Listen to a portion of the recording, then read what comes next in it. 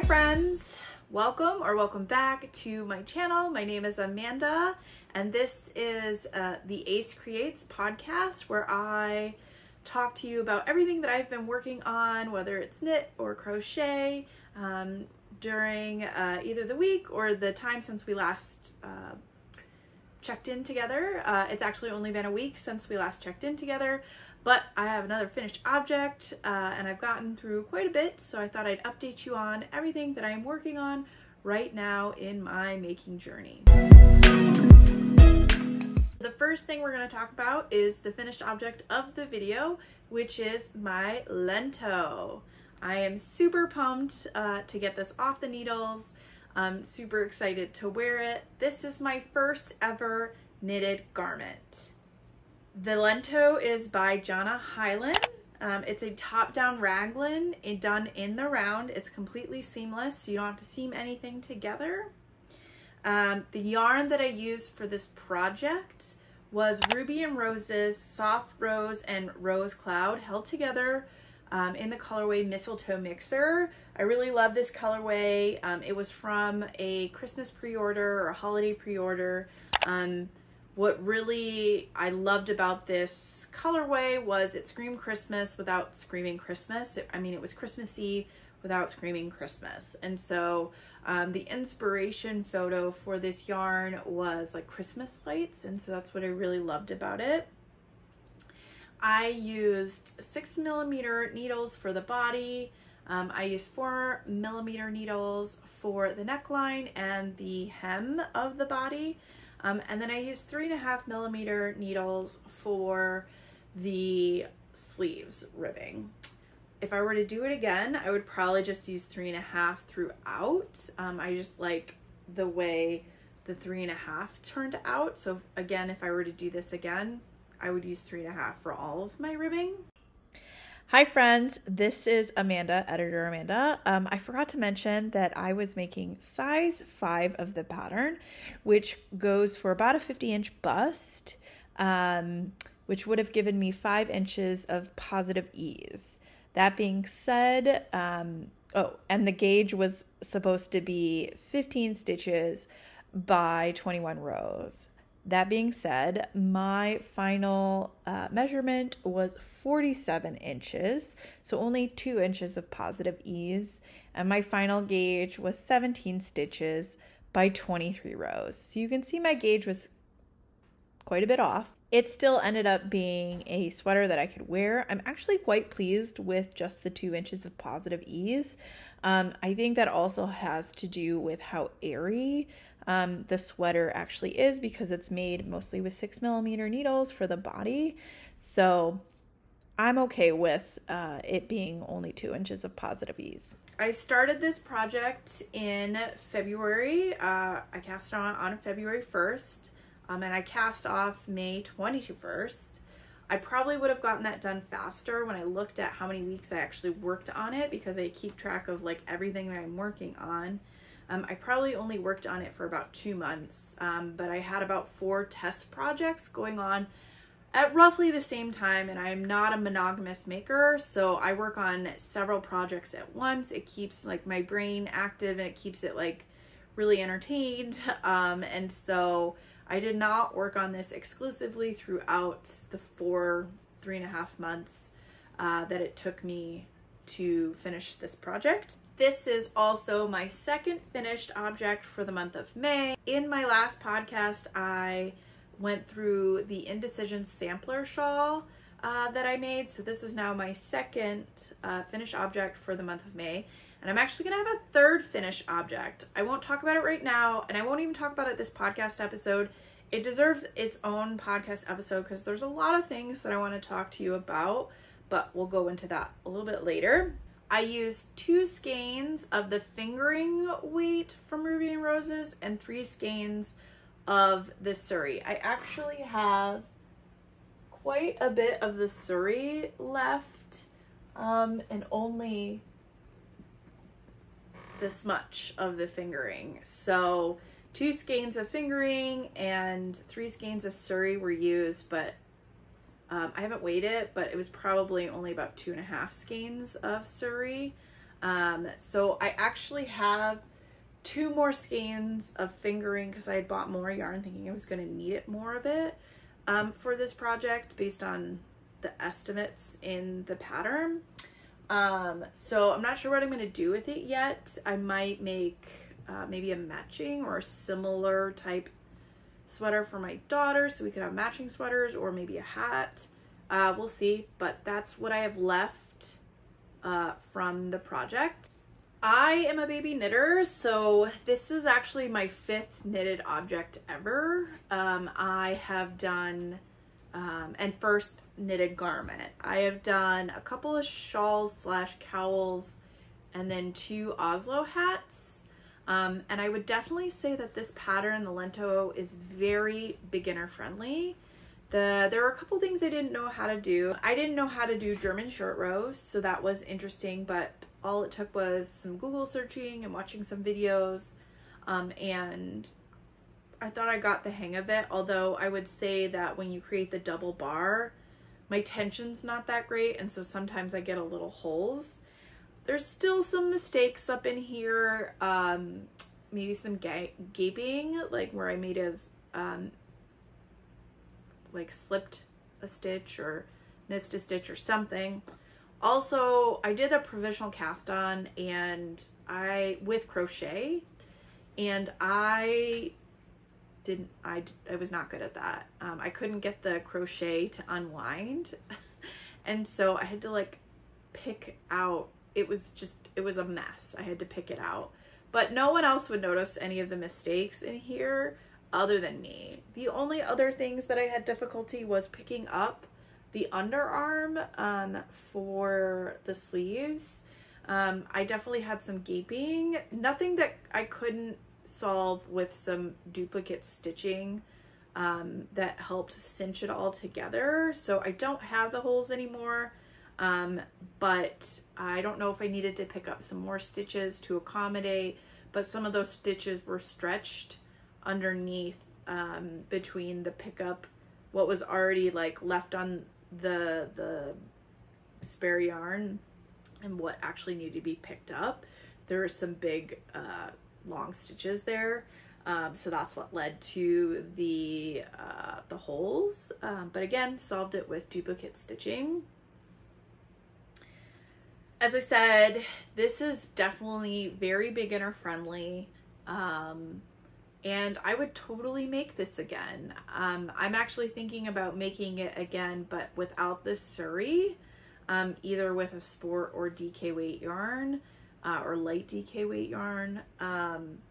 I would love to make a short sleeve version of it. I know that there's a lot of tees, simple basic tees out there that would do the same thing, but since I'm very familiar with this pattern now, I feel very comfortable just doing this again almost exactly, and just doing it short sleeve. I would probably cut it off around here and just do some like a nice chunky ribbing here. I actually have some yarn that I have in mind for it, and I think I could get away with 2 skeins, so we'll see.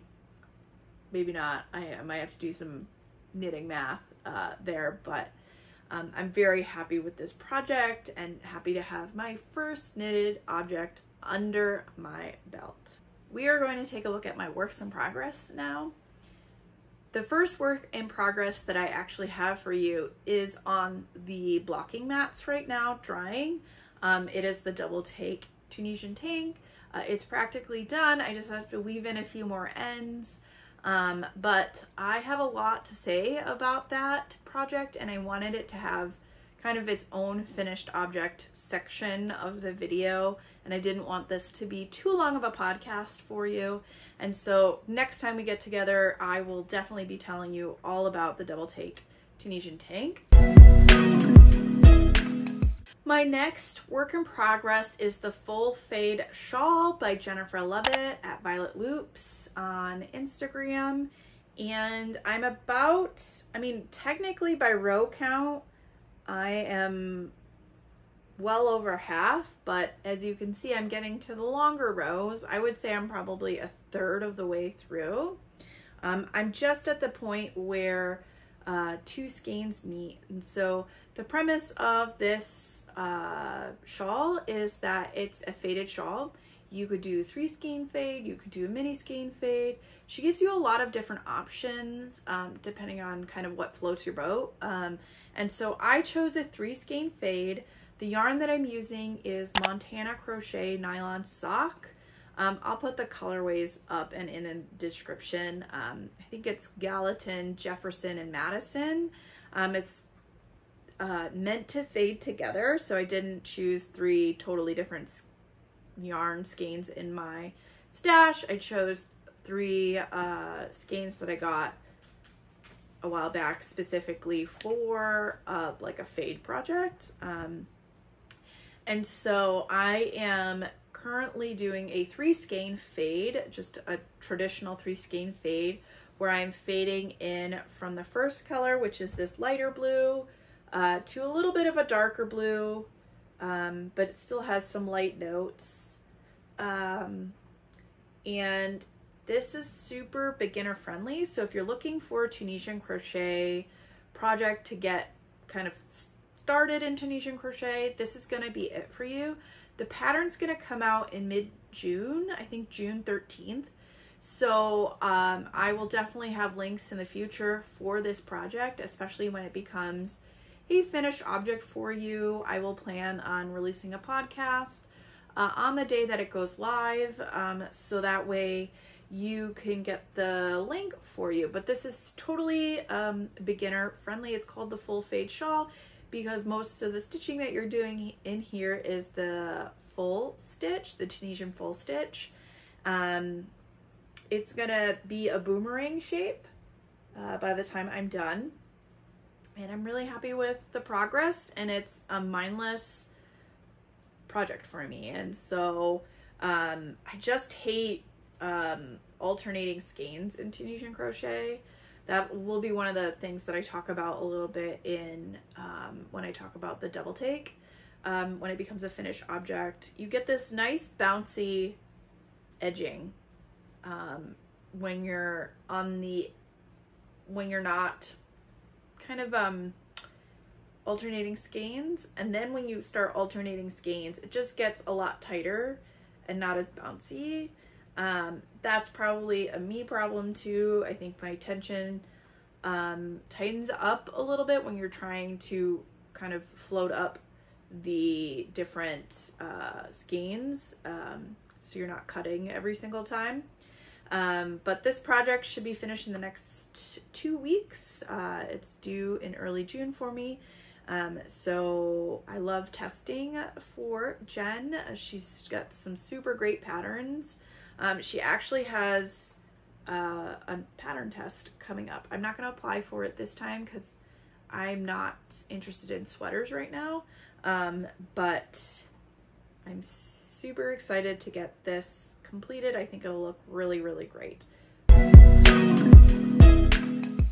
The next work in progress that I have for you is the August Tank by Ashley Rivas, Tiny Couch Crochet on Instagram. And it is a Tunisian crochet tank. You make 2 panels and you seam them together. I'm really excited about this project. It's made with DK weight yarn. I am using, here's a swatch.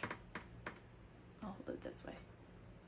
I am using Long Dog yarn, Battle for Helm's Deep on her Merino DK base. I'm super in love with the texture and the colorway. For this, the depth of the blues, and then like little tiny pops of like teal green. So this is kind of, I cast it on this week, and this is kind of flying really fast. I'm actually almost at the point where I need to start shaping. And so I thought I would show you where I'm at. So I'm here. So this is one of my panels, and I have done almost about the spot where you start shaping kind of around the bust line to kind of come in underneath your underarm. And I'm super excited with this texture and this pattern. And so this yarn creates great stitch definition, and it's super easy and comfortable to work with. I did block this swatch, and I wanted to make sure, because when I was making the swatch, it was smaller and I felt like a little bit tighter and not as, I guess, luxurious as I would want it. It felt a little stiff. So I did block it to make sure that that was just like, would be taken care of during blocking, which it did. I did meet gauge. I was pretty much spot on. I was about 19 by 19 before blocking, and then I was 20 by 20 after blocking. So I was pretty happy that I didn't have to make any modifications or adjustments to the project. And it's a pretty basic pattern. I would say it's beginner friendly. The pattern itself says it's intermediate. You definitely need to have some basic understanding of Tunisian knit stitch, Tunisian purl stitch. So I would definitely have done some projects with those two stitches before you take on something like this. But I would call it beginner, advanced beginner friendly, rather than intermediate. So I'm pretty happy with it. My next whip doesn't have any updates. I thought I'd just show it to you again, but this is the Lynn tank from Courtney Clark, I Love Tinderbox. I haven't tackled this. Like I said, I have to kind of go back, get to the pattern, and find out where I was in the pattern, and kind of trudge forward with it. So I will probably work on that in June, but I did want to let you know that it is an active whip now. It is no longer in the graveyard. The last thing I wanted to update you on today is that I made a change to my summer plans. So in the last episode, which I'll put a link below and above for you, I had talked through kind of my summer plans part one. One of them being that August tank, which I've cast on, and a couple others. The one project that I was going to work on, the Preston tank, I'm no longer going to work on that. I'll explain a little bit more. Actually, I'll explain now. The reason why I'm not going to do the Preston tank, I liked the idea that it was very similar to the double take Tunisian tank. It's made by the same designer. But I had some underarm issues with the double take, that I think my underarm hole is a little bit too big for a larger chested person. And since this pattern is very similar, I didn't want to have another tank with a similar issue. So I've decided that I'm going to use the yarn that I was going to use for that project on a different project. So this is yarn Nouveau Yak DK in the colorway Lydia. And now I'm going to use it to cast on the Playdate tee. I don't remember the name of the designer, but I will make sure to put it down below. But I thought I had just enough yarn to do this. I have to swatch, and then I need about 900 or so yards for my size, which I have just enough as long as I meet gauge. It's a cute, simple raglan tee, but it has some detailing on the raglan. It's not just a simple, I mean, it is a simple raglan, but it has like eyelets here on either side of the raglan increases, which I thought is a super cute detail. And it's a knitted object. Now that I have my Lento off of my needles, I really wanted another knitted project to get going so that I always have a knitted project on the needles. And this seemed pretty simple enough, and so I thought, why not? Let's cast it on. So I'm super excited to cast it on and get the Playdate tee on my needles.